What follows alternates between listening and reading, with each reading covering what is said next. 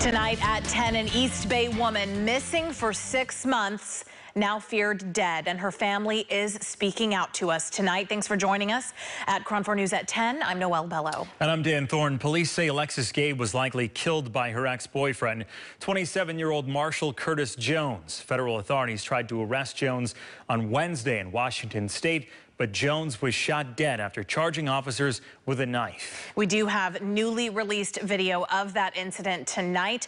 We've edited the video, but we want to warn you, some viewers may find the images disturbing.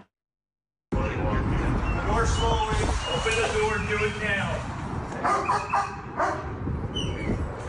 All right, open the door and do it now.